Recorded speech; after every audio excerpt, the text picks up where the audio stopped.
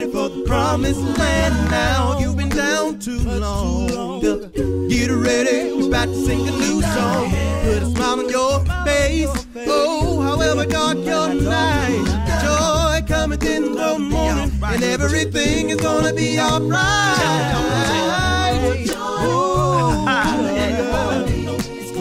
no matter what you're going through, yeah, I've tried the Lord. I know He worked it out for you. Yeah, hold on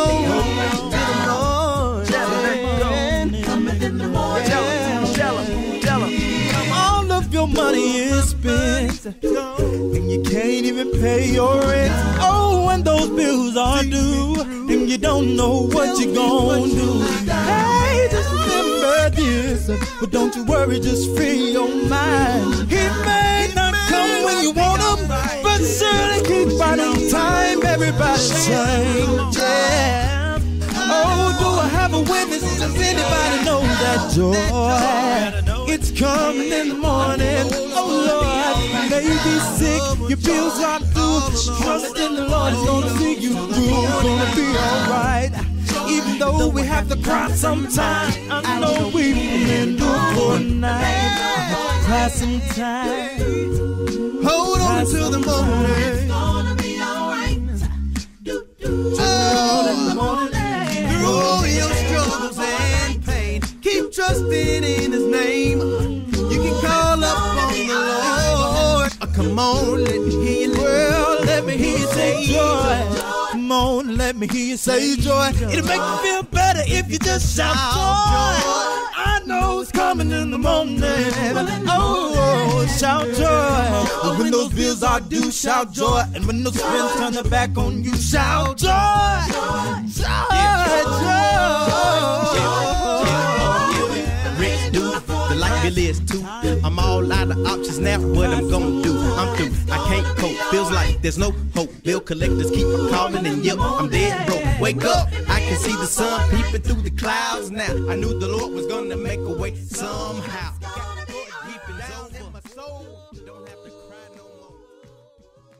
Check me out in the morning.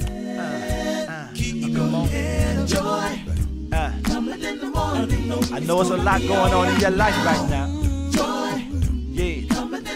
And your pillow's been wet with tears because you've been crying all night long. And you can't see your way through. Listen, we got a message for you. Tell them, Philip, come on. Pack your bag.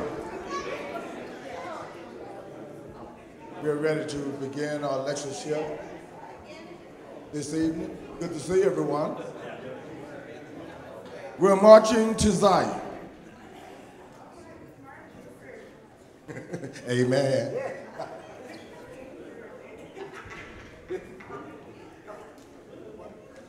Let's sing songs of Zion to God. Come we that love the Lord, and let our joys be known. Join in a song with sweet accord. Join in a song with sweet accord. And thus surround the throne, and thus surround the throne. We're marching to Zion. Beautiful, beautiful Zion, we're marching upward to Zion, the beautiful city of God. Let those refuse to sing who never knew our God, but children of the heavenly King, but children of the heavenly King may speak their joys abroad, may speak their joy. Oh, you know we're marching to Zion. Say beautiful. Yes, we're marching upward to Zion. Yes, the beautiful. Yes, you know we're marching. Yeah. Yes, it's that beautiful, beautiful sight. Every day we're marching upward. Oh, the beautiful city of God.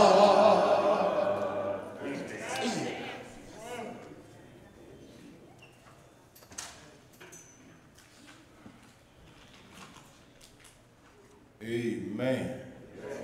Let us bow. Heavenly Father, we come to thee right now, giving you thanks and giving you all the honor and the glory. Yes. Father, we know that we're nothing without you. Amen. Father, we pray that you shower your blessings tonight on these men of God and everybody that is present, everybody that is listening countrywide. Father, just be with us this day that we do the things pleasing and acceptable in our holy and divine sight. We lift you up the way we ought to. Amen. Father, we are glad and hold you in high esteem. Father, we're glad that you are our Father. Yes. Lord, you didn't have to do what you did, but you did, and we want to say thank you. Thank you. For sending your darling Son to hang up on that cross of Calvary. We may be able to enjoy these privileges which we enjoy today. Father, we go to the furtherance of this service. We pray that we lift you up. Yes. We lift you up the way that you are pleasing and acceptable to you. In the name of Jesus, we ask it all. Amen. Amen. Now, I'm the MC. That means that you just in charge for a little while. So I'm not going to get it twisted, but we are going to go accordingly to the program. And we just blessed tonight. And we've been blessed all day long. All night, the night before, and the night before, and the night before. So God is in the blessing business. For you that don't know who I am, my name is Brother Martin King. I'm the minister there in Longview at the Union Church of Christ. Been there for 30 plus years, so just pray with me and pray for me. And not only that, but I'm here to do a job tonight. And we know that these men are going to make my job real easy. They know each other, and it's a blessing. But you know, Brother George Williams Sr. has been there in the city where, y'all know where he's been at? Austin. I thought you knew. For a mighty, mighty long time. And I'm going to walk down here. Give me a second. I'm going to get my notes. I got to get my notes. Yeah. But I don't have to have no notes to talk about this man. All right. Because he knows whose he is and who he is. Is that all right? Yes. And been at East Side 40. Yeah. 40 years. Yeah. That ought to be recognized. Yes, and let me tell you something. He's got education, he got education. He got an AA, he got BS, he got MS, and he got them all. So that tells you right there. But one thing he do have is the BIBLE. And we're glad. Married, his wife Gil, and 4 children. And boy, I know his chest is stuck out now. I know, it's a minister's dream to see his son. Not only sitting beside him, but standing up for the same cause. But not just that. What's going to really bless him tonight, is them 4 grandchildren. Talk to that's where he really smiling. And I oftentimes say this when you get older as a minister. But we're going to see Brother George Williams Sr. tonight. He can still strut his stuff. But one thing about it, when you get older, stand up George Williams Jr. Yes, sir. Then you start seeing your stuff strut. Amen. You go and sit down. Now, come on, sing.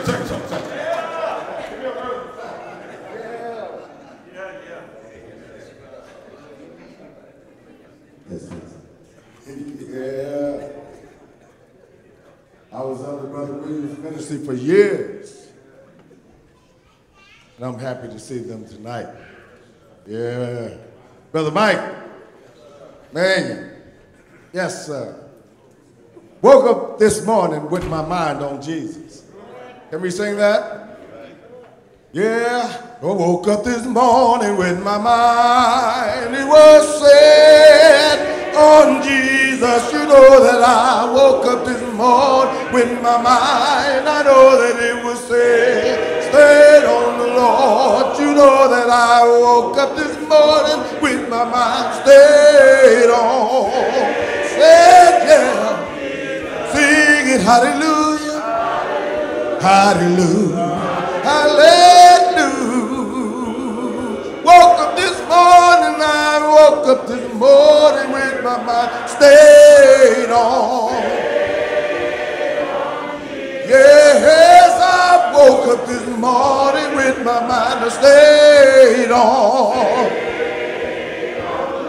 You know that I woke up this morning with my mind stayed on. Singing hallelujah. Yes, hallelujah.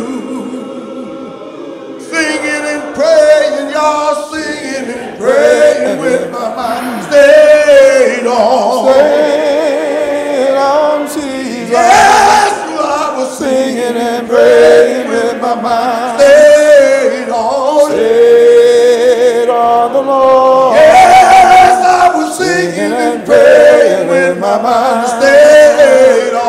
Stayed on Jesus. Singing hallelujah. Hallelujah. Hey, hey. Hallelujah. Hallelujah. Yes, I woke up this morning now. I woke up this morning with my mind stayed on. Yeah, you know I woke up stayed on Jesus. Yes, you know that I woke up this morning with my mind stayed on. Stayed on Jesus. Singing hallelujah. Hallelujah. Yes. Hallelujah. Hallelujah. Yes, we're singing hallelujah. Hallelujah. Hallelujah. Hallelujah. Hallelujah. Yes, we're singing hallelujah. Hallelujah. Hallelujah. Oh, my Lord. Hallelujah. Amen. Amen. Great is the Lord, and greatly to be praised is his name. From the rising of the sun until the going down of the same, the Lord's name is to be praised. I'm delighted to be here tonight, and I don't know when my time starts. I hope it starts after I do these preliminaries. Yes, sir. Amen. I hope they give me that much grace. But I am so thankful to the North Tennessee Church of Christ and the East Texas Brethren for hosting this lectureship, and it is a monumental task to do this, so we appreciate you very much for doing it. And I have not been able to attend every lecture, but those that I have heard have done a wonderful job. Yes. And I'm appreciative just to be on the same program with these great men of God. And Brother Kendall has done a wonderful job spearheading this. Where's Brother Rav? I don't see him. Are you in here? I don't see him, but nevertheless, I would say let's give him a hand, because he's done a wonderful job. And all of the brothers in this area have just done an outstanding job in putting together this marvelous lectureship. And I hope and pray that God will use me tonight to share a thought or two with you that I pray will help us to be better. I'm not trying to impress anyone. I'm way past that. I'm looking to retire, not looking for a church. That's for certain. But I am glad that my son is coming after me. Lord have mercy. When I heard that he was on the same program, I said, son, are you going before me or after me? And I thought I was going after him, and I said, they have lost their mind. I don't have that kind of energy. I don't have that kind of energy. I'm just going to try to start a little fire and let him just set it on fire. But I do want to say this, honestly. I told my son, I said, now, they gave me a meat subject, the fear of the Lord. They gave me a meat subject and bread time. Are y'all listening to what I'm saying? This is a meat subject, and it takes time to cook meat. Amen. The fear of the Lord. That's over 300 times in the Old Testament. The fear of the Lord. Lord have mercy. Anyway, Virgil, good to see Virgil. We miss him down in Austin. He's one of our song leaders that left us. But anyway, we appreciate him for leading the songs tonight. And my brother Keene, where's Brother Keene? Wonderful. I just love that brother. I've known him for many years. Just a good, solid, strong man of God. Thank you so much. I appreciate you. Now, I'm going to be talking out of the text that was assigned me, Nehemiah chapter 5. Nehemiah chapter 5. I am a textual preacher. So one of the things I have to do is at least help you to understand what a word means in its context.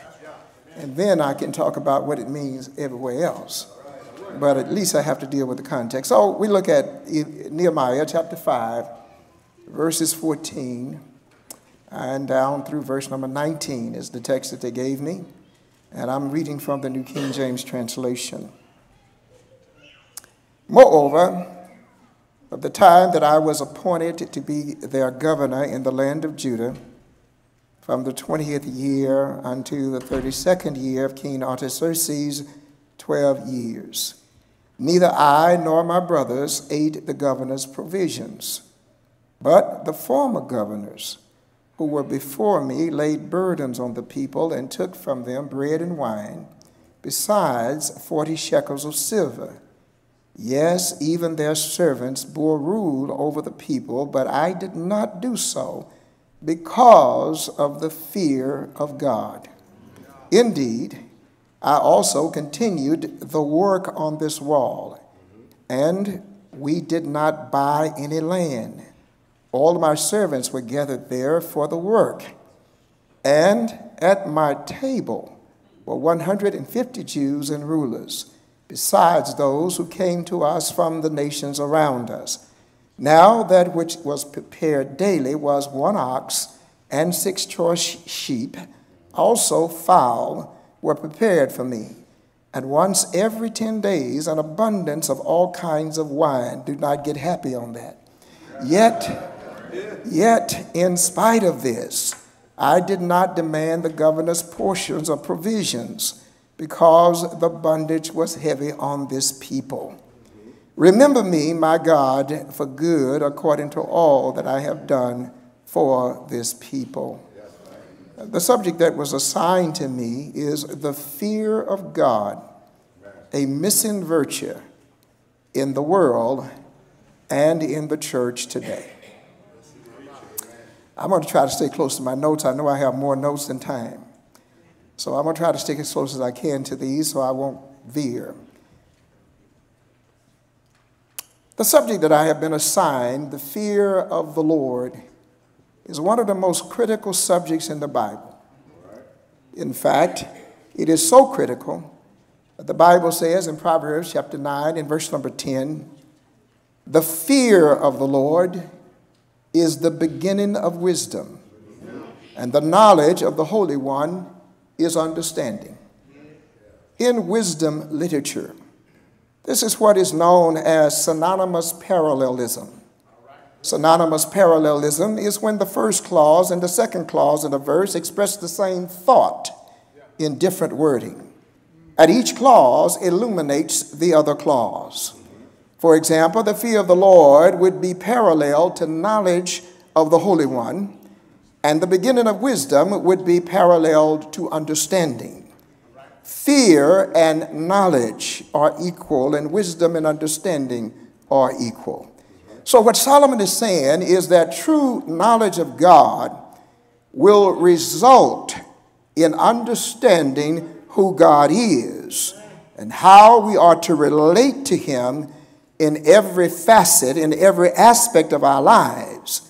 And when we understand who God is and how we are to relate to him, our lives will be directed by wisdom from above. To state it in another way, the prerequisite to gain in wisdom is the fear of the Lord, or the fear of the Lord is the starting point of our education in every facet of life. What that tells me is that as we teach our children their ABCs, we need to also teach them the ABCs of what it means to fear God. And maybe if we start teaching them their spiritual education with the fear of the Lord and learning what it means to fear the Lord, maybe they won't leave the Lord when they leave the house. Maybe they won't leave the Lord as soon as they encounter the enticing allurements of the world. And maybe they won't leave the Lord when they are challenged with the disappointments and difficulties and challenges of life. And when we baptize new converts into Christ, maybe if we start their spiritual education with what it means to fear the Lord, maybe they won't be drawn back into the world as soon as they exit the church building. Maybe they won't leave the church as soon as they find out that everybody in the body ain't like they ought to be in the body. If y'all don't mind me saying that, everybody in the body does not fear the Lord. The point is, the fear of the Lord is the anchor for the soul. It is the foundation for a well-rounded, well-lived life. It is the basis of living a life that is well-pleasing to God.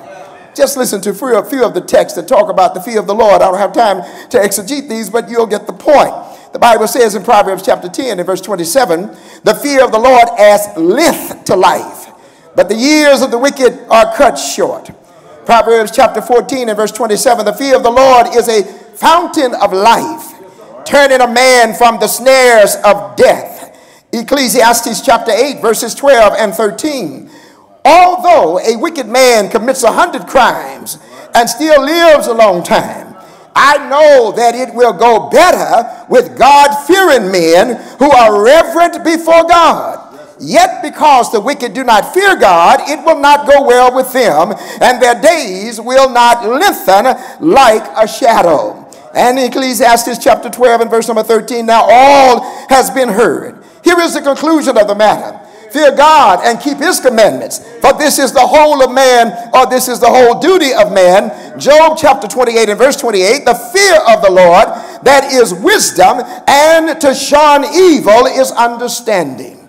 My point is, the concept of the fear of the Lord is one of the most important concepts for us to grasp in the Bible. The Bible says that where there is true knowledge, that is where, true knowledge starts. It starts with the fear of God. That's where true knowledge and wisdom starts. It starts with knowledge of God, which is fear of God, as we're going to see as we go through this text. And as we shall see, the fear of God covers every aspect of our lives, every decision of our lives, and every relationship in our lives. There is no part of our life that the fear of God does not touch and does not cover. But the question is, what does it mean to fear the Lord? That is the question. What does it mean to fear the Lord? When we look at the text, that was assigned me, we're able to see how the fear of the Lord looks within the context of everyday life as we relate to all social classes of our fellow man. Now, as I said, I've got to teach the text. And I have to have you to understand that in this text it has a meaning. And in this text it has to do with how we relate to our fellow man in every aspect of life as it relates to justice and fairness. Watch this as we look at the text. Nehemiah chapter 5 is in a unique place. It is uniquely situated in the book with its proximity. When you read the book of Nehemiah, you come to understand that Nehemiah chapter 5 is like a sandwich. Chapter 5 is the meat between the bread. And chapter 4 and 6 are different because we're going to see what it means within the context of this chapter, what it means to fear God. In chapter 4, there is a conflict from the enemies. Watch this now. In chapter 4, there is conflict from the enemies without. Sanballat, Tobiah, the Arabs, the Ammonites, and the men of Ashdod are planning to attack the children of God who are working on the wall of Jerusalem. And in Nehemiah chapter 6, Sanballat, Tobiah, Geshem, and the rest of Nehemiah's enemies are trying to entice him to come down from the wall so that they might destroy him. But when we look at chapter 5, the conflict is not from without. The conflict is on the inside. To modernize this, to modernize it, this time it is not the world that's giving the church the problem. This time it's the church that's giving the church the problem. In Nehemiah chapter 4 and 6, the world is on the outside of the church, but in chapter 5, the world is inside the church. Why? Because church folk are acting just like those on the outside of the church. And the reason that they are acting like those on the outside of the church is that the church folk don't know what it means to fear God. Listen if you will. Listen if you will. Listen to the passage. You're going to see what I'm saying. Watch this now. We are in Nehemiah. Listen what it says now. He says, now the men, and this is chapter 5. Now the men, the beginning of it, verse 1, now the men and their wives raised a great outcry against their Jewish brothers. Some were saying, we and our sons and daughters are numerous. In order for us to eat and stay alive, we must get grain. Others were saying, we are mortgaging our fields and our vineyards and our homes to get grain during the famine. And I'm reading from the NIV. Still others were saying, we have had to borrow money to pay the king's tax on our fields and vineyards. Although we are of the same flesh and blood as our countrymen, and though our sons are as good as theirs, yet we have to subject our sons and daughters to slavery. Some of our daughters have already been enslaved, but we are powerless because our fields and our vineyards belong to others. When I heard their outcry and their charges, I was very angry. I pondered them in my mind and then accused the nobles and officials. I told them, watch this now, you are exacting usury from your own countrymen. So I called together a large meeting to deal with them and said, as far as possible, we have bought back our Jewish brothers who were sold to the Gentiles. Now you are selling your brothers only for them to be sold back to us. They kept quiet because they could find nothing to say. Verse number 9. So I continued, what you are doing is not right. Shouldn't you walk in the fear of our God to avoid the approach of the reproach of the Gentile enemies? Verse 10, and I and my brothers, this is still dealing with the fear of the Lord. This is still dealing with it. Watch now. I and my brothers and my men are also lending the people money and grain. But let the exacting of usury stop. Give back to them immediately the fields, vineyards, olive groves, and houses, and also the usury you are charging them, the 100th part of the money, grain, new wine, and oil. In this context, the fear of the Lord had to do with what is morally and ethically right in the sight of God. And it had to do with how we behave, watch this, in our manner toward others, especially in the house of God, in the presence of the world. Watch this now. Does how we behave bring honor and glory to God as we deal with one another in the church and as we deal with one another or others outside of the church? If our behavior does not bring honor and glory to God, then we are not fearing the Lord.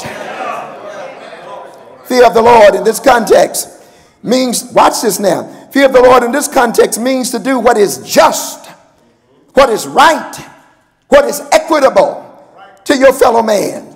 And get this now, this is very important. Don't miss this now, because this is critical. Everything that is legally right according to man's law may not be ethically right and morally right according to God's law.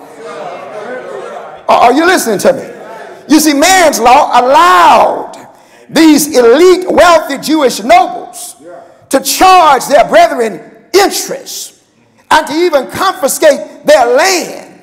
These wealthy capitalists confiscated the land of their own brethren by the laws of the land. They had a right to do it. But the fear of the Lord won't let you take advantage of your brothers and sisters in Christ. The fear of the Lord won't let you mistreat, take advantage of any man or woman in any circumstance.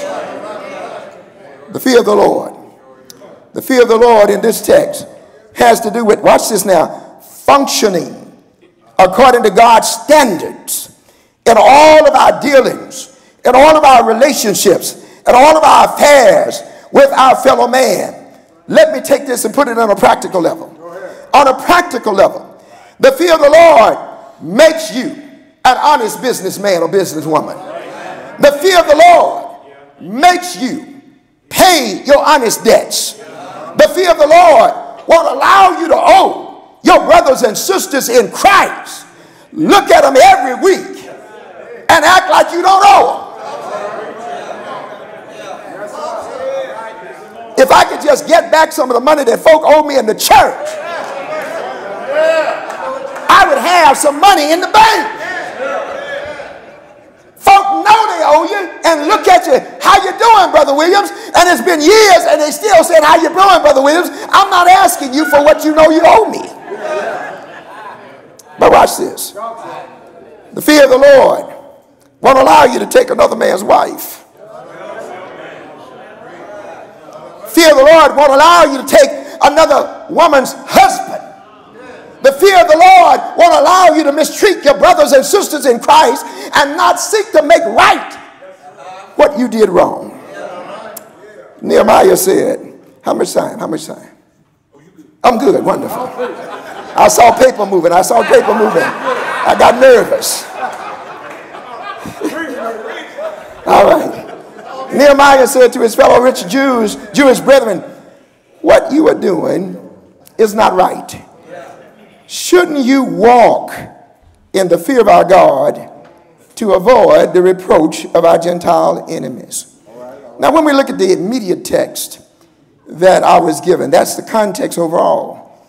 But now when we look at the immediate text, I want you to see how fear is used. Watch this now.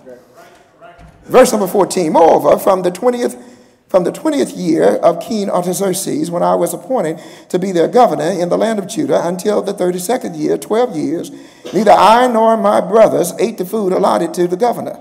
But, watch this now, the earlier governors, those preceding me, placed a heavy burden on the people and took 40 shekels of silver from them in addition to food and wine. Their assistants also lorded over the people.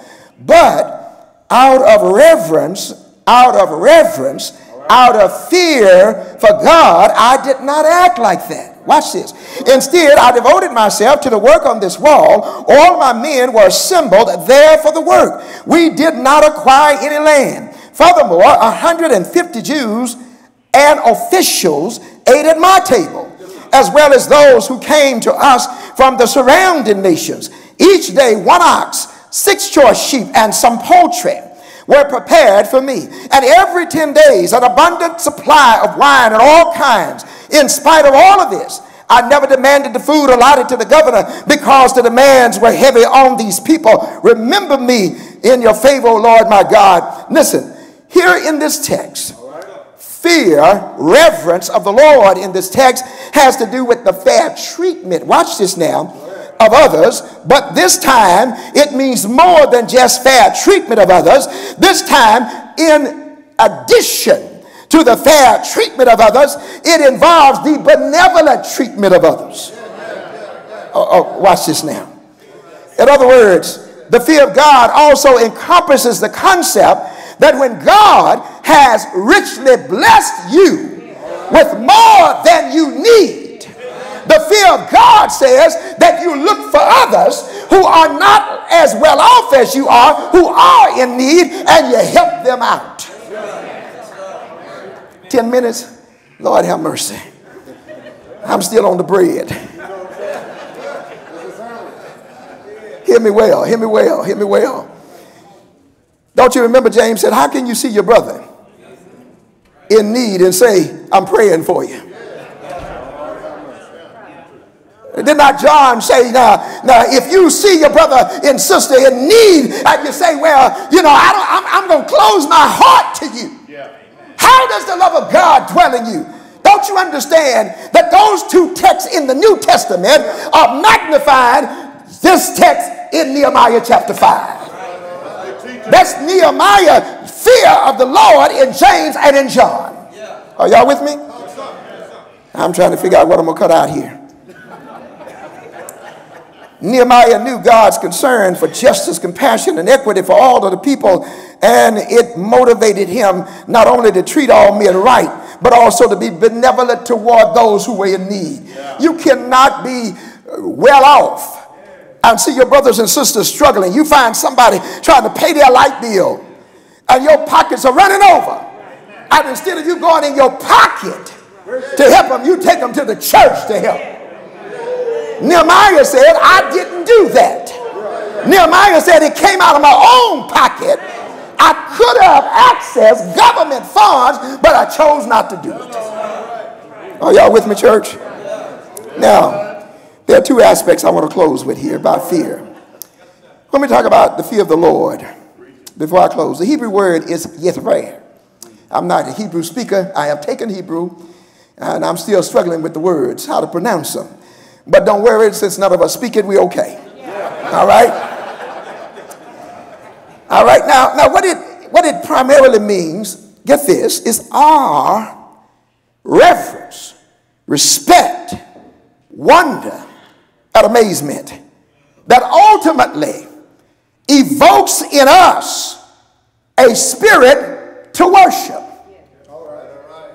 When you truly fear God, worship is what you want to do. It is not what you have to do. In the sense of a burden. Now you have to do it because it is evoked. So you can't help yourself. Are y'all with me? Now watch this now. But there's another part of it, means dread and trepidation. But I want to just look at this concept of fearing God in an awesome way. I'm careful how I use the word awesome. I don't like to say too many things are awesome because I understand that when I talk about God is awesome, that's something reserved for God.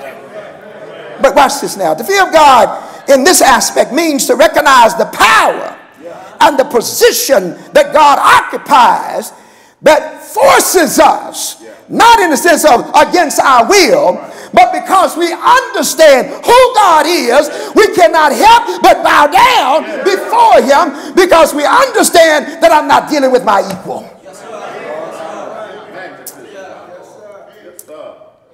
This fear of the Lord has to do with understanding who God is. We recognize him as the I am that I am. The always existing one, self-existing. How much time? 5 minutes? Okay, good. I'm good. I ain't going to get all of it, but I'm going to get this in and I'll quit. It is me understanding. Watch this now. I'm bringing all of this to you because you need to understand that when I fear God, I see him in all of his glory. As much as I can see him in his glory. He is the one who has always been and has never not been. The omnipotent, all-powerful one. The one that says, is there anything too hard for the Lord? The omnipresent, everywhere at the same time one. The one who never has to go anywhere because he's already everywhere at the same time. The omniscient one who already knows everything and is never in the dark, never not in the know, never need to be informed, and never can learn anything because he already knows everything. The one who is, listen, the one who is so unquantifiable that he cannot be measured. He cannot be weighed, and he cannot be limited. The one who is so undefinable and indescribable that we have to use words like theophany. We have to use words like anthropomorphism. We have to string together metaphors and images just to get a glimpse of his glory. Ezekiel said the likeness of the appearance of his glory. When Ezekiel saw his glory, he says, I can only get 3 degrees from his glory. His glory is so marvelous that I can only get 3 degrees from it. Are y'all listening to me? He is so awesome that he told Moses, you can't see me and live. He said, now what I'm going to do is put you in the cleft of the rock. And as I pass by, God does not have to pass anywhere, but he's trying to relate on our level. As I pass by, I'm going to put my hand over you so you can see the hinder part of my glory. The only thing you can stand is the backside of my glory. Are you listening to me? The one who is so incomprehensible that we are not able to explain him. Are you listening to me? He's able to do exceedingly abundantly above all that we ask or think. The one who has created this world simply by speaking into nothingness and making nothingness become somethingness. The one who is so far above what he created, the Bible says he has to stoop to look on the heavens. Hallelujah.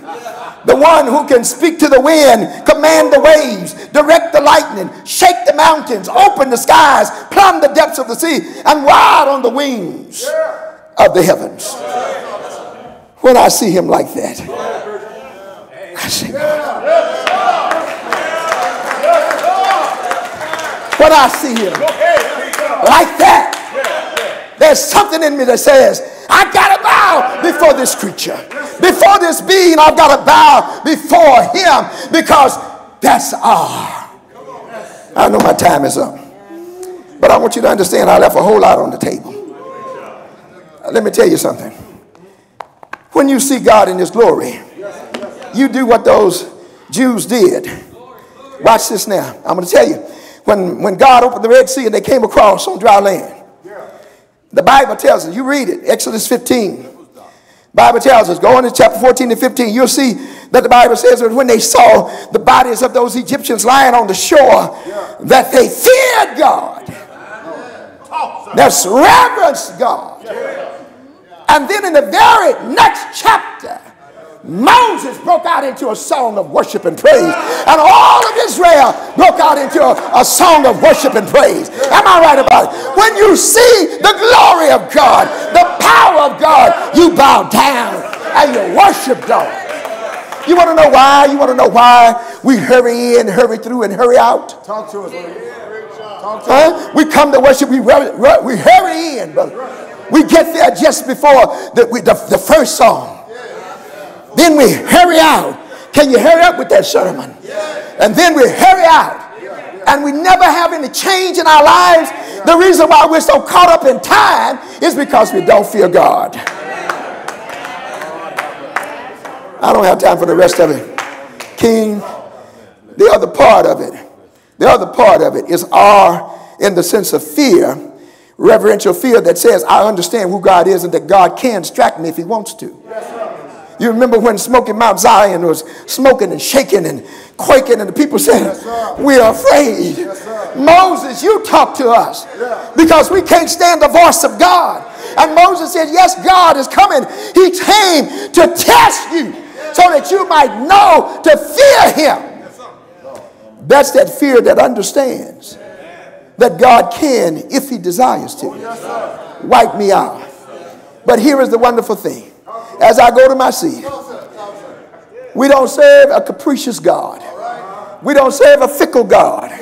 We serve a God who is long-suffering, full of love and compassion, slow to anger.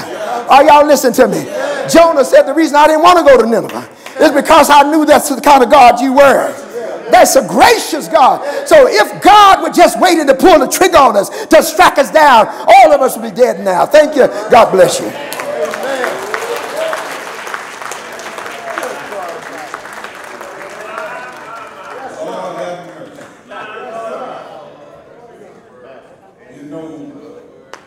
Brother Williams has reached that, been preaching that long.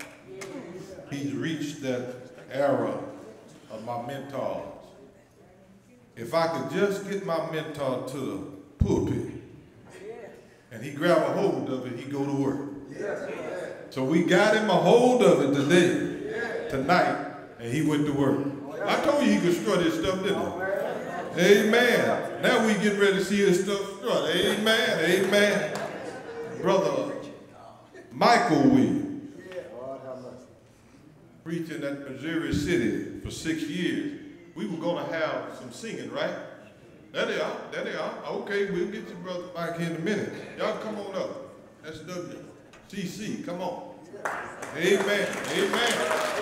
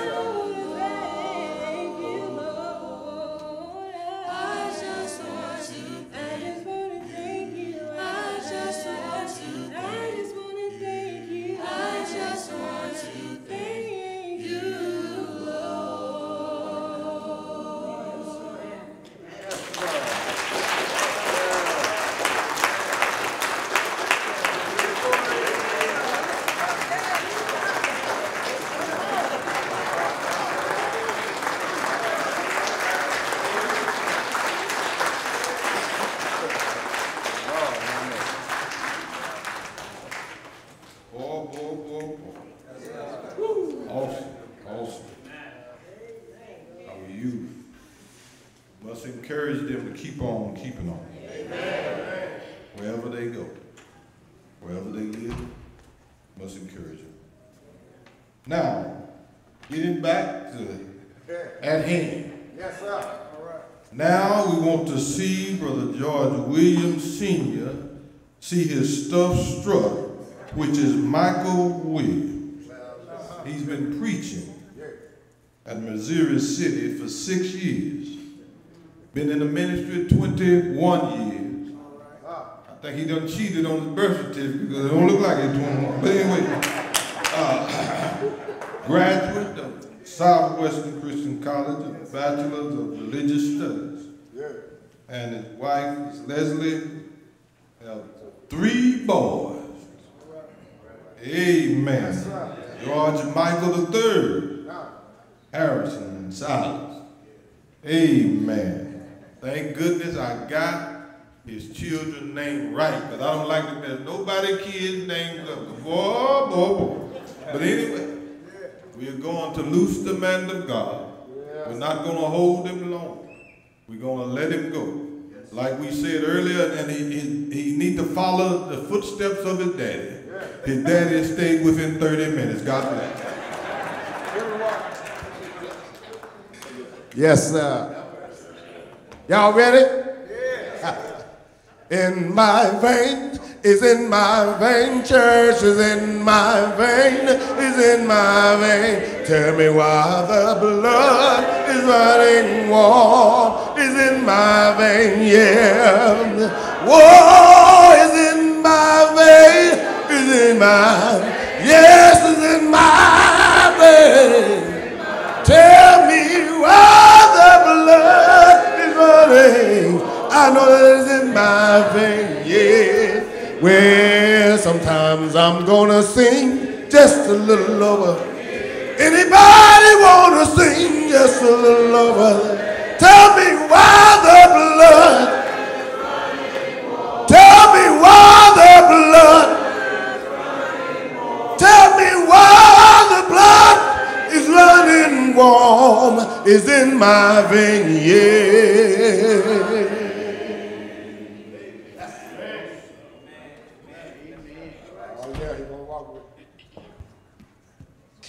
Good to be in God's house on this Tuesday night to worship our awesome God in spirit and in truth.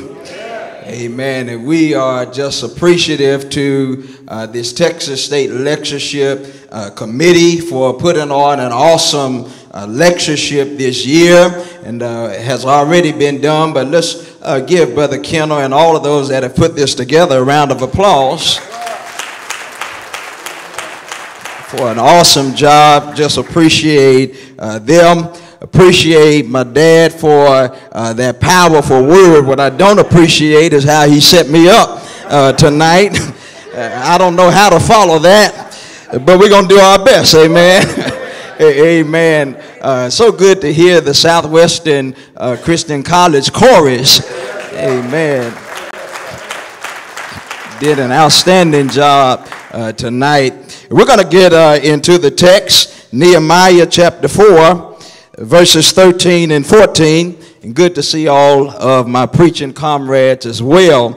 And always good to know you have some support in the audience. Nehemiah 4, verses 13 and 14, the Bible says, "Therefore I positioned men behind the lower parts of the wall at the openings, and I set the people according to their families with the swords, their spears, and their bows. And I looked and arose and said to the nobles, to the leaders, and to the rest of the people, do not be afraid of them. Remember the Lord great and awesome, and fight for your brethren. Fight for your sons and your daughters, your wives, and your houses." Amen. The topic that I've been assigned tonight is entitled Swords, Spears, and Bows, Using Divine Resources When You're Under Attack. Nehemiah whose name appropriately meant Jehovah Consoles, writes his memoirs in the first person. He tells a story about himself and the Jews who were exiled in Babylon. The book of Ezra and Nehemiah actually go hand in hand with one another. They are separate books. However, early on, Ezra and Nehemiah were combined into a single unified work. Ezra was a contemporary of Nehemiah. These books, Ezra and Nehemiah, take place after King Nebuchadnezzar and the Babylonian Empire invaded Judah and destroyed Jerusalem and the temple, taking a large number of the Jewish people into exile. The beginning of Ezra takes place approximately 50 years after the initial exile. 1 year after Persia had overtaken the Babylonian Empire. Nehemiah is serving in the Persian Empire as a cupbearer to King Artaxerxes. The Bible lets us know that one day an Israelite named Hananiah, who is by all indication actually Nehemiah's brother, according to chapter 7 verse number 2, returns to Persia from Judah. When he comes, Nehemiah inquires of the well-being of the Israelites who had returned, and he wants to know about Jerusalem. Hananiah tells him that the people in Israel are in great trouble. They are in great distress because the wall of Jerusalem is broken down and its gates have been burned with fire. When you go back to 2 Kings chapter 25 verses 1 through 10, we learn how the destruction of the walls of Jerusalem took place. In 2 Kings 25, we read about how in 586 BC, King Nebuchadnezzar and the Babylonians came against Jerusalem. They encamped against it. Jerusalem at this time was in a severe famine. There was no food in the land. Nebuchadnezzar and the Babylonians have come into Jerusalem, broken down the city walls, burned the gates of the city with fire. Then had a man by the name of Nebuzaradan, who was the captain of the guards, a servant of King Nebuchadnezzar, to burn down the house of the Lord, to burn down the king's house, and to burn down the house of Jerusalem. When that happened, this led the Jews who remained in the city into Babylonian captivity. Now 142 years later, Babylonian captivity having already ended, Nehemiah learns from Hananiah that the walls of Jerusalem were still burned down. When Nehemiah found out about the walls being destroyed, what happened in Jerusalem, the Bible says in verse 4 of chapter 1 that Nehemiah began to fast, cry, and pray. He did this because he knew the significance of the wall.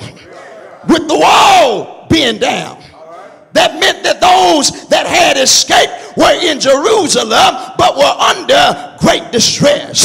The wall was significant to Nehemiah. I know walls mean very little in most present day cities, but in Nehemiah's day, walls were very essential. Nehemiah knew that with the walls being torn down, that the people were in trouble. Because back in these times, in the ancient Middle East, the walls surrounded the city, and its purpose was to keep the city protected to keep outsiders from coming in and destroying the people. They offered safety from raids and symbolized strength and peace. And also the condition of a city wall was seen as an indication of the strength of the people's gods. So the ruined condition of the wall of Jerusalem reflected badly on God's name.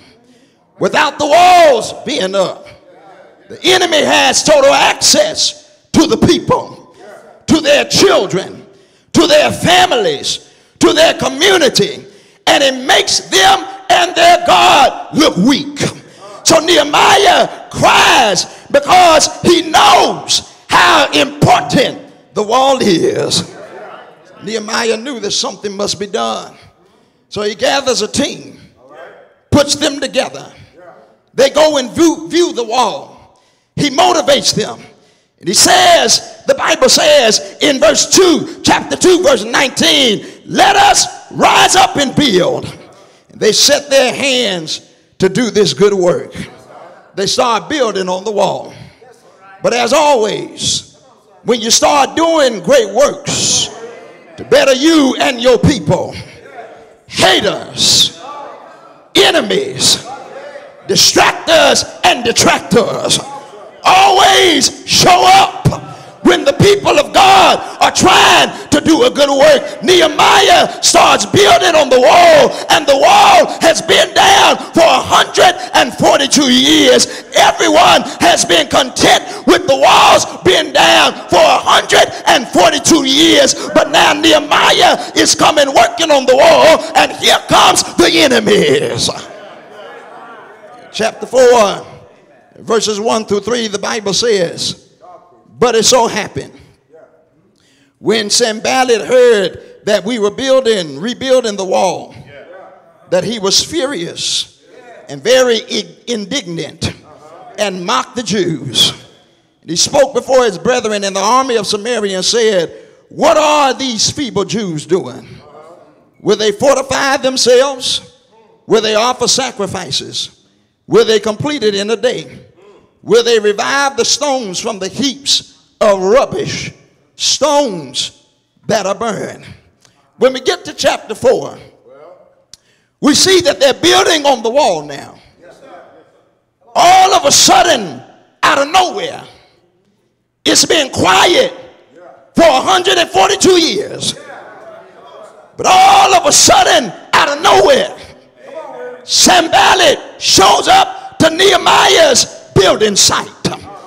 Sanballat had power, he had clout, he was a leading political official of Samaria. In a letter from Elephantine of Egypt, Sanballat was named as the governor of Samaria. So he has power, and out of nowhere, this powerful governor shows up to stop the wall.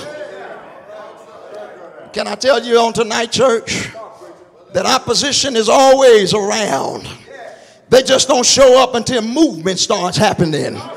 As long as the church is stagnant, content, ain't teaching or preaching anything that's going to make a person change their life for the better, the church ain't doing nothing, the enemy is silent. But let movement start happening, they'll always show up and reveal themselves. The enemy is always on attack. Sanballat heard that the wall was being rebuilt, and the Bible says that he was furious and became very indignant. In other words, he started acting ignorant on them. He's acting the fool on them. He's upset. He's in his feelings because they're working on this wall, and he knew how powerful the wall is, and so he sees the wall as a threat to its influence in the area, so he decides to speak against the wall. Sanballat attempts to cancel the wall. Sanballat's whole purpose and reason for being was to cancel the wall, because he knew what the wall stood for. It stood for protection. It stood for purity. It stood for morals.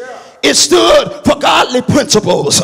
To have the wall up meant that just anything and anybody couldn't come up in here and destroy our cities, destroy our homes, destroy our families, destroy our values, destroy our teachings. To have the wall up meant you couldn't come up in here and teach any and everything to our children.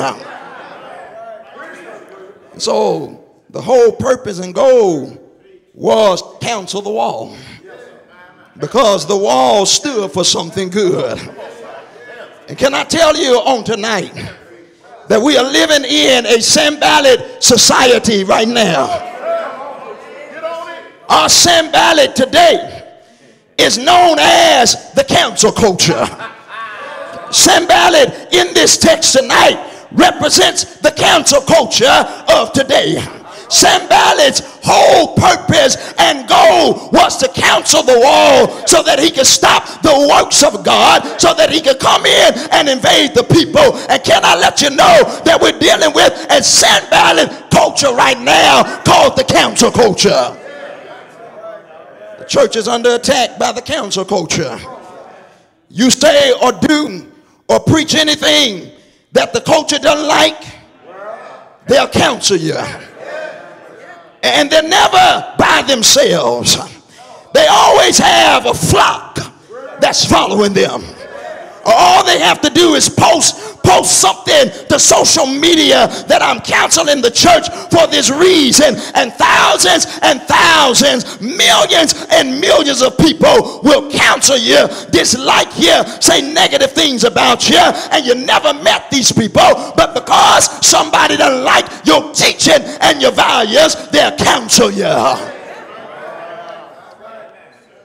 This is why many preachers of today just preach prosperity, motivational, self-help, make you shout messages.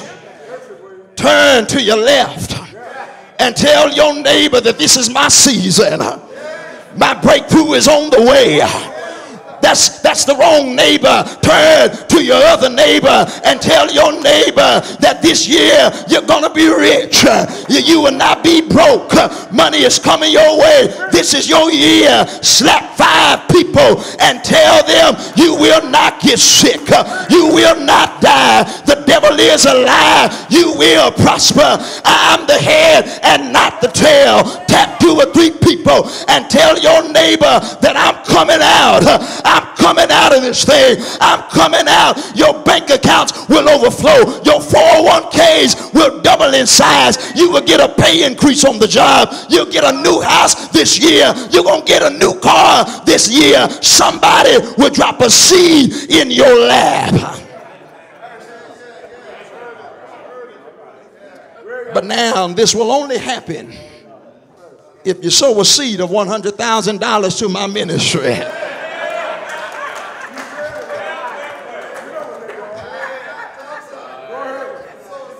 Those are safe messages.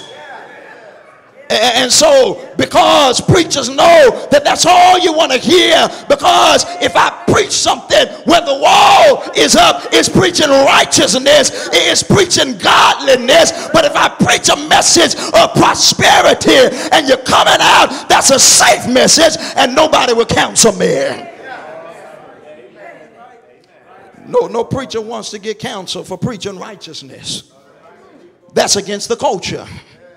To preach righteousness, to preach against sin, is to build the wall back. And the world doesn't like the wall being up. It prefers it being torn down, because that means that any and everything can be taught and accepted. And if you preach righteousness, if you preach against sin, we'll counsel you. The Sanballat mentality. So walls have been torn down in the church. The church has become weak and all accepting to keep me from being counseled. In this Sanballat culture, preachers have to preach safe messages because people think that the church is here for what you can get out of it. So that's why when you tell them how to live, or your lifestyle, your culture is against God's word, Suddenly the church and God is outdated and antiquated. But as long as I benefit from the church, I'm there. If you go to that church, they'll pay your rent. If you go to that church, you can improve your business. If you go to that church, you'll be important in that church. If you go to that church, you'll find a man, you'll find a woman. People want the experience without an expectation. But church is not here for what you can get out of it. It's here to help produce and provide and prioritize Jesus in your life. We think that the church is here for what we can get out of it. And if it's not a message that I like, if it goes against the culture, if it goes against what I think or believe, if I don't want to hear it, then I'll counsel you. It's a sad day, church, when the church begins to compromise, when we begin to go with the culture to make people feel good, to keep from being counseled. It brings tears to my eyes when summation of the churches across America have gotten to the point that we want people to come so bad that we'll keep offering up a cheap meal. By meal I mean a cheap gospel in order to keep people coming. Trying to make Christianity sound so fun and so appealing and so comfortable, but we don't want anybody to get upset. We don't want anybody to leave. So if you don't like it, we'll change it. If that topic offends you, we won't talk about it. If it's not politically correct, we won't preach it. We'll serve up a Burger King Jesus where you can just have it your own way.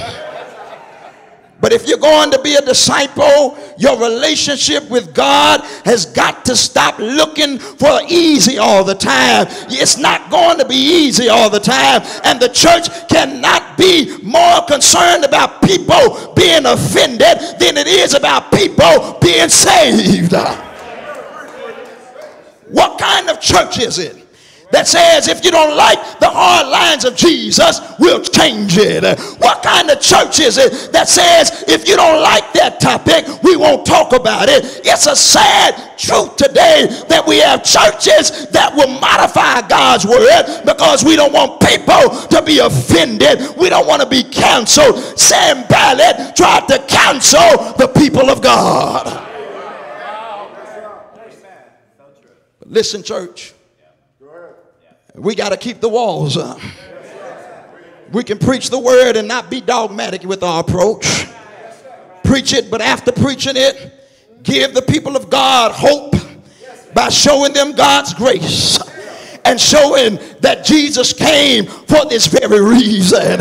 Although you may have issues in your life, although you may have struggles in your life, I serve a God that's able to get you out of your struggle and out of your situation. We got to preach the gospel, but give people hope. Sanballat knew the importance of the wall. So he does everything to cancel the wall, because if I can destroy the wall, I can destroy the people. So he starts making mockery of the Jews in verse 1 through 2 of chapter 4. The first attack is in the form of ridicule. The nature of cancel culture will mock you and will ridicule you to make you lose your influence and make you purposeless. So he mocks them and he calls them feeble. He says in verse 2, will they fortify themselves? In other words, how could a remnant of feeble Jews hope to build a wall strong enough to protect the city from his army? He obviously didn't know their God. Because when you have God on your side, the impossible becomes possible. Sanballat, Tobiah, the Ammonites, and the Arabs couldn't understand it because they didn't have the same God that Nehemiah served. Sanballat is sitting back making mockery of the people, but they didn't know that their God was going to show up and show out in a grand and mighty fashion. He asked in verse number 2, will they offer sacrifices? He says this because he's implying that it will make more, it will take rather more than prayer and worship to rebuild the city. In other words, he was denying that God would be able to help them to get the wall up and to get the wall rebuilt. He says, will your God be able to help you get this wall up? Will these little feeble simpletons complete the wall in a day? Then Tobiah comes in the scene. Here they are with one another, mocking the people of God. You think maybe they'll receive the stones from the heaps of rubbish, stones that are burned. What will they do, Tobiah? He's mocking God's people, and he's mocking the wall that they're trying to build, because he understands that if we allow this wall to be rebuilt, families will be impacted. And so they start making fun of them. But I love how Nehemiah responds. Verse 4 through 8, the Bible says that Nehemiah's first response when attacks came was to turn to God. His resource was first prayer. He started praying. And church, as we encounter spiritual attacks, we too must combat it through getting down on our knees and praying. Nehemiah reminds God that his people are being despised. Nehemiah's prayers were not for him to fight his enemies, but for God to fight the enemies for him. In other words, he says, God, I'm going to do my part, which is continue to encourage your people to build the wall. But God, your part, I'm going to leave up to you, because this ain't my fight, but it's your fight. See, church, when we learn on tonight that the battle is not ours, but it's the Lord's, when we finally learn that God has already won this thing for us, he's already taken care of our enemies for us and our haters for us, can't nobody get us down from the wall, because I know that the fight is already won. Amen. Nehemiah prayed. How much time I have? 5 minutes. Nehemiah prayed, and he didn't allow himself to get deterred from his work by taking time to reply to his enemies. Nehemiah said, I've got work to do. Nehemiah apparently motivated the people to work even harder. He pushed them. He said, we can do this. Remember our goal. Remember our mission. Remember our purpose. Keep building while they're talking. And so they kept on building. Nehemiah said, you got to keep on building. Remember what you're fighting for. You're fighting for your freedoms. You're fighting for your families. You're fighting for your children. You're fighting for your people. He said, fight the good fight of faith. He said, we got to fight for our families. And in this fight, I need you to know that I've got some divine resources for you in the fight. You cannot just fight this fight by yourself, but you got to have some divine armor to fight the fight. In verse 13, he says, so what I've got for y'all, I've got a sword, I've got a spear, and I got some bows. We got some armor for this fight. He says, I know you feel outnumbered, but don't be afraid of them. I want you to remember verse number 14.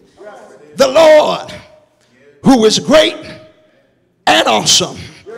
He says there's no need to stop building, to stop fighting, because we've got God on our side. And I want to remind somebody of that on tonight. You've got God on your side. Your enemy may have all the artillery, but you ought to tell somebody, but I've got God. You may have all the odds in your favor, but I've got God. You may have all the plans and all the strategies, but I've got God. You may have the cards on your side, but I've got God on my side. You may have money in the bank, but I've got God. You may have degrees behind your name, but I've got God. And the Bible says, if God be for me, who? I said, who can be against me? And church, no matter what comes our way tonight, come hell or high water, come the council culture, come critics, come distractors, I want us to remember that we've got God. And as long as we've got him, if he be for us, who can be against us? If we have the sword, we can keep on building. For the sword is the offensive weapon that God provides for us. Back during biblical times, the Roman soldiers wore on his girdle a short sword, which was used for close-in fighting. That's what the Hebrew writer is talking about. Hebrews chapter 4 and verse number 12, the Hebrew writer compares the word of God to a two-edged sword, and that Greek word for sword really means a dagger, which is a short sword, which meant that you had to come in close to fight your opponent. That's the word of God. It's a sword. It's a dagger because it's sharp and is able to pierce the inner man just as a material sword pierces the body. That's what God's word does. It cuts and convicts. Nehemiah said, when the enemy comes, pull out the sword. Pull out the word, in other words. I want us to know that, church, when the enemy comes, when he comes attacking us, what we got to do is go back to the word. The material sword pierces the body, but the word of God pierces the heart. The more you use a physical sword, the tougher it comes. But the more you use God's word, it only makes it sharper in our lives. A physical sword requires the hand of a soldier, but the sword of the Spirit has its own power, for it is living and powerful. A physical sword wounds to hurt and kill, while the sword of the Spirit wounds to heal and give life. I'm telling us, when the enemy comes, we got to pick up the sword. We know that the word of God will defeat the enemy every time. And if the church and if the home is ever going to gain back its spirituality, somebody's got to fight. Fight to keep God's church righteous. Fight to keep the church as being a place for sinners who feel like they have no hope, and a place where hope really is. Fight to keep the church as being a place that when I leave the club, I can come to the house of God. That I don't come in the house of God and get a club experience, but that I encounter Jesus in the house of God. Is there anybody on tonight that wants to encounter Jesus? No, I said, is there anybody on tonight? As I go to my seat, is there anybody on tonight that wants to encounter Jesus? Is there anybody on tonight, I'm going to ask you one more time, that wants to encounter Jesus? I'm talking about Jesus, the one that can change my life. Jesus, the one that can make me whole again. Jesus, the one that has the power to make me put the weed down and pick the word up. Jesus, I'm talking about Jesus, the one that has the power to turn a drug dealer into a deacon. I'm talking about Jesus, who is the pathway to salvation. Jesus, who is the key to knowledge. Jesus, the wellspring of wisdom. Jesus, the doorway of deliverance. Jesus, the pathway of peace. Jesus, the roadway of righteousness. Jesus, the highway of holiness. Jesus, the gateway of glory. Is there anybody that wants to know that man? Jesus. I'm talking about Jesus. So you see, when you use the word of God on the enemies when they attack, it brings you back to Jesus. I'm talking about Jesus, the one that when I'm tired, he jubilates. Jesus, the one that when I'm weak, he innovates. Jesus, the one that when I'm lonely, he fascinates. Jesus, when I'm friendless, he obligates. Jesus, when I'm depressed, he alleviates. Jesus, when I'm in trouble, he conciliates. Jesus, when I'm moneyless, he donates. Jesus, when I'm hungry, he cultivates. Jesus, when I'm thirsty, he allocates. Jesus, when I'm homeless, he accommodates. Jesus, when the devil comes, he investigates. Jesus, when he shows up, he makes the devil vacate, because Jesus is my delegator. And can I reiterate, I'm here to tell somebody that we need Jesus.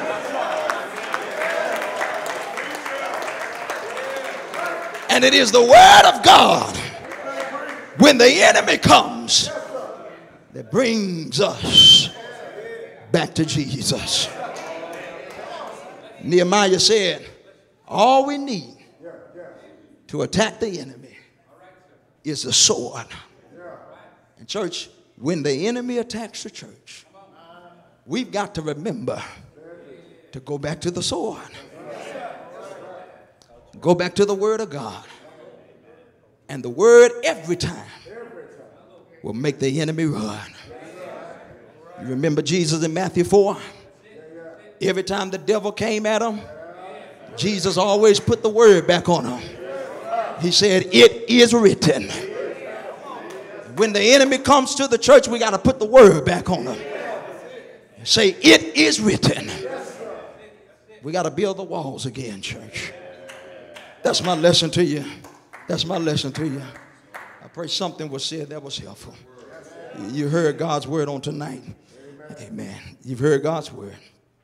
The question is, will you believe this message that God has given you? That it indeed is the word of God that the church has to get back to.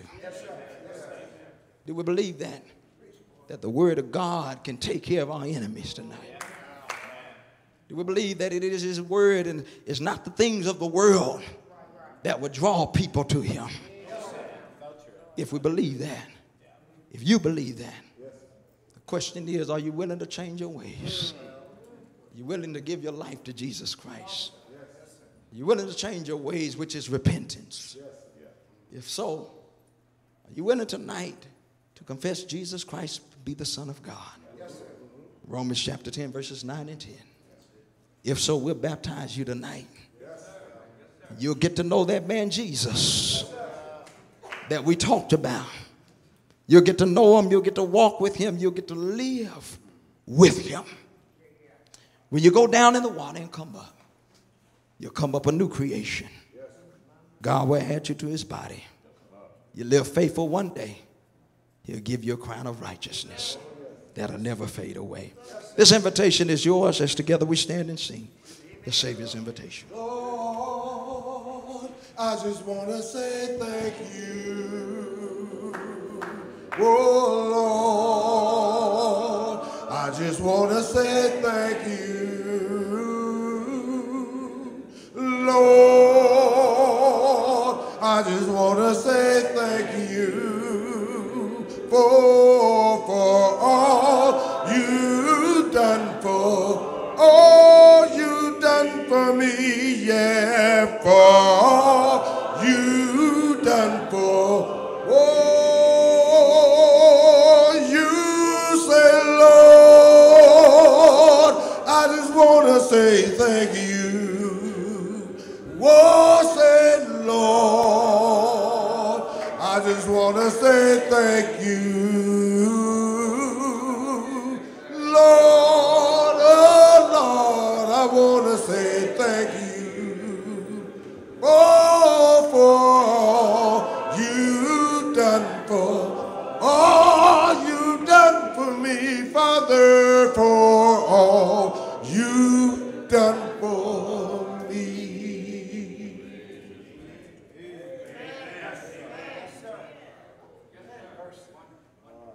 Isn't that a blessing? He worked, didn't he? He worked. Amen.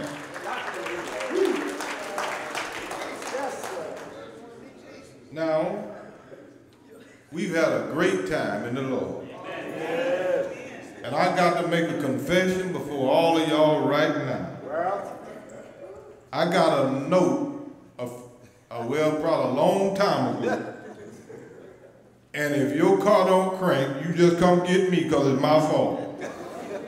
Left some lights on in a 12-passenger van. Hopefully you get crunk. But you come get me if you don't get crunk. I hope I ain't got to take all 12 of you home tonight, but that's on me. That's on me. Amen. Woo. Have mercy on me. But we're glad that North Tennessee Hall congregation and leadership, thank you. East Texas Empower Ministries, thank you. And we'll just, Brother John Dansby called me today, said pray for him and his travels. Hopefully he'll be here tomorrow. He said he had to be there with his wife. He didn't get to make it on yesterday or today, last night. So he just called me late last night. So when the older gentleman's called that's been on the battlefield a long time, guess what I do? I answer. Amen. The son did I bother you? No, sir. Call me. Amen. Now, the sisters had a great time, didn't they? Y'all had a time down there. We let y'all get out of our sight for a little while and y'all just had a good time. Amen. I was peeping in on you though. But we're just glad that you came our way, and we just glad that we were blessed once again. But making your notes on tomorrow morning at 9:15, instead of Brother Jeff Miller, it would be Brother Skippy Norman from the East Cotton Church of Christ there in the city of Longview, Texas. And then Brother Jeff Miller will take Brother Norman's spot in the program on Thursday at 9:15. So make that notation if you would. And boy, all the speakers have been good, haven't they? Yes. Woo! And they have studied their lesson. If I don't know how to build a wall when I get finished up in here, it ain't nobody's fault but mine.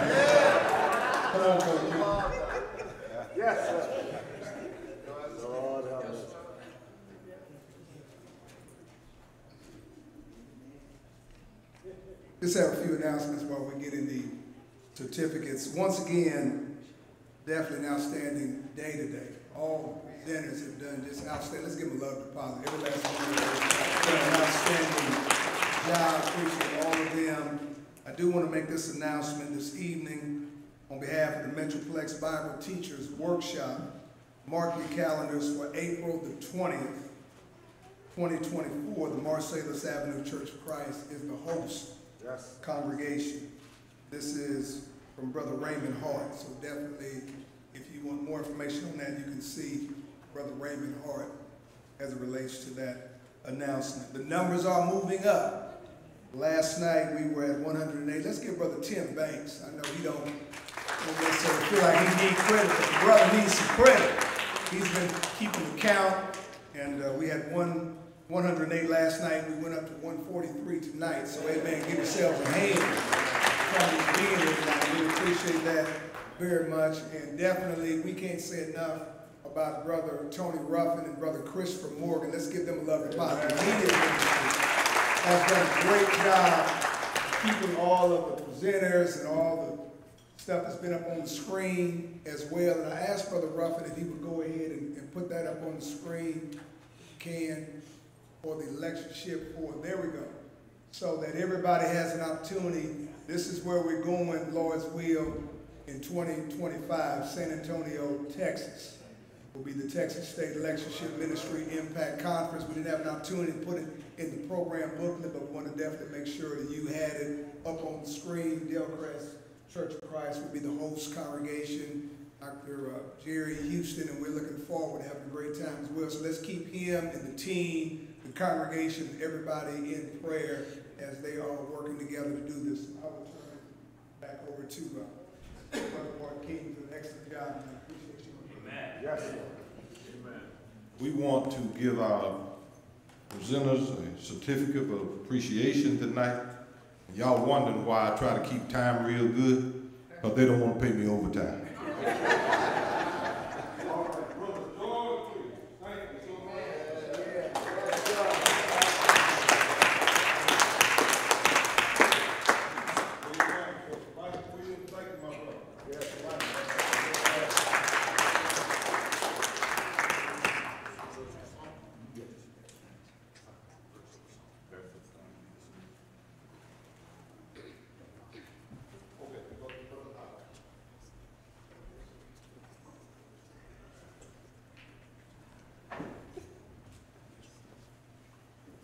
I'm before you tonight because earlier today, people had requested pledge cards.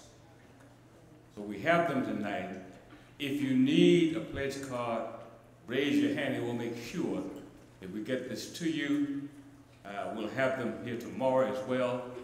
But I did not want anyone to leave tonight but ask for a pledge card, and I was not able to accommodate you at that time.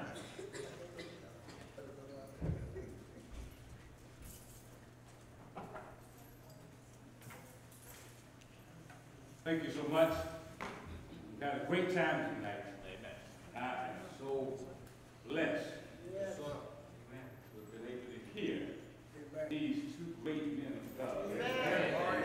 Graduates of Southwestern Christian College and our preachers. Thank you.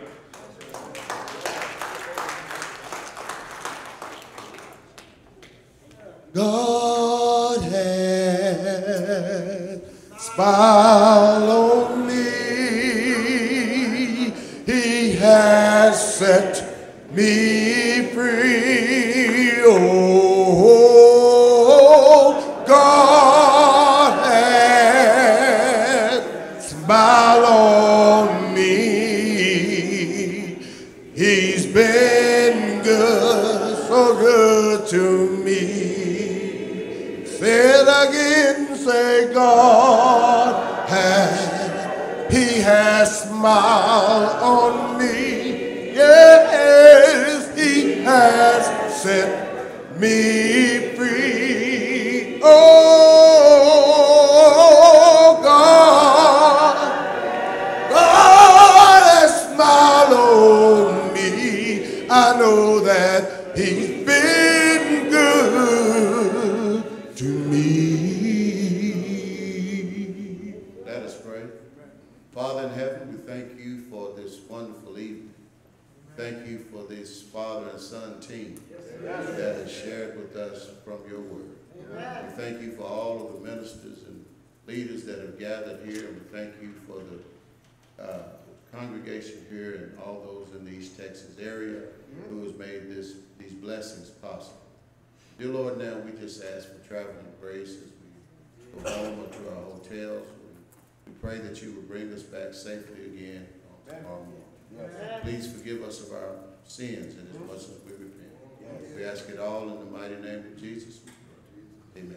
Amen. Once again, we want to thank you for joining us in our live stream worship service on today. We pray and trust that this service has been both pleasant and profitable for you. We pray that the next time we gather together at the North Tennehaw Church of Christ, we pray that you will come and be with us in person. We would love to have you. In the meantime, feel free to follow us on our Facebook page for all of our upcoming events. May the good Lord continue to bless you and your family and keep you in His care. That is our prayer. Oh, Lord.